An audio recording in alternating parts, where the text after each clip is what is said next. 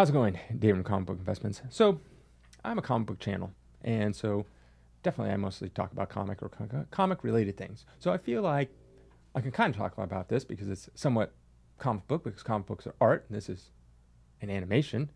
But I must say, I just have to go out here and tell people that before it goes out of theaters, you have to go see The Wild Robot. It is probably is the best movie I've seen this year.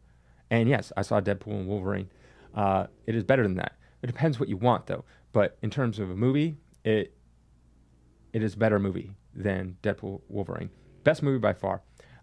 It might be one of the best animation movies I've ever seen. It's so good. Storytelling, all that kind of stuff. But it depends what you want out of a film. If you want to be scared, then you go see a horror movie. So then you watch a horror movie, and if it scares you, then it did its job. If you want to laugh and have a good time, you go see a comedy or something like that. If you want a great love story, you go see a romance movie. And then that's what you're expecting. And if it delivers, then it delivers.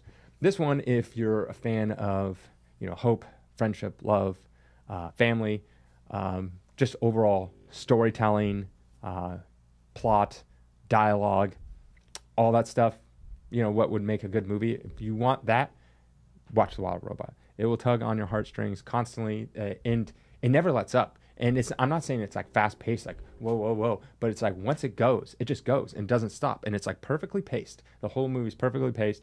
I cannot recommend this movie enough.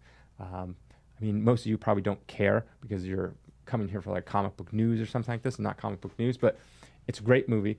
I went and watched it with my wife. We watched it the second weekend. It wasn't a packed theater by any means, but most of the people there were adults. A few people with their kids, just a few, but most of them were like us, just adults watching it. So it's not like a kid movie. It's PG, but it deals with some definitely like heavy stuff. Maybe kids probably won't notice it or even understand it. But I could not recommend this movie enough. The animation is great. It was done for, I think, like 70-something million, but it doesn't feel like that. 70 million seems like low budget, but it's very well done in DreamWorks style.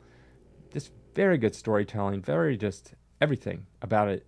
I could not recommend it enough, especially if you go to the theater setting, you'll see it in a much better light compared to if you're at your house and you're probably checking your phone or you're getting up, pausing the movie, stuff like that. This will just, you're just in the zone for, I think it's an hour and 45 minutes. So it's not too long. It's not like a 2 hour long movie, but it's really, really, really good. I could not recommend this enough. I would suggest go and watch it. I think it comes out of theaters in like a month or so, or however long movies these days last. Not very long, but great movie. So I give it a 10 out of 10. If I could give it higher, I would. I could if I wanted to. I could say it's a 12 out of 10. It's my rating.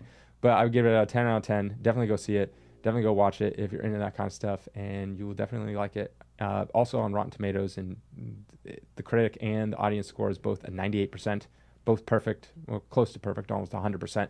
I don't know who those 2% people were that didn't like it.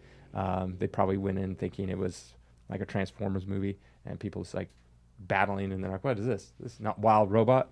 So go watch it. You'll have a good time.